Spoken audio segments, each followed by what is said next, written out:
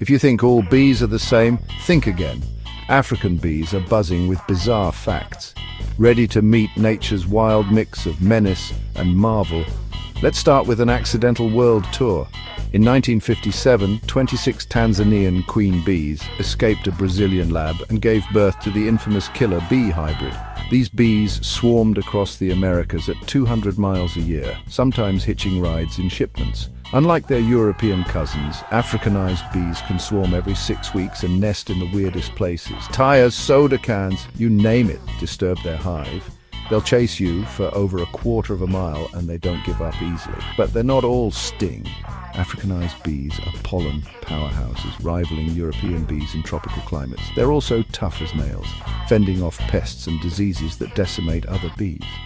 And get this, Puerto Rican Africanized bees mellowed out naturally, less aggressive, more chill. Nature's way of saying, chill out humans, African bees, nature's wild mix of menace and marvel. Like, subscribe and stay buzzing.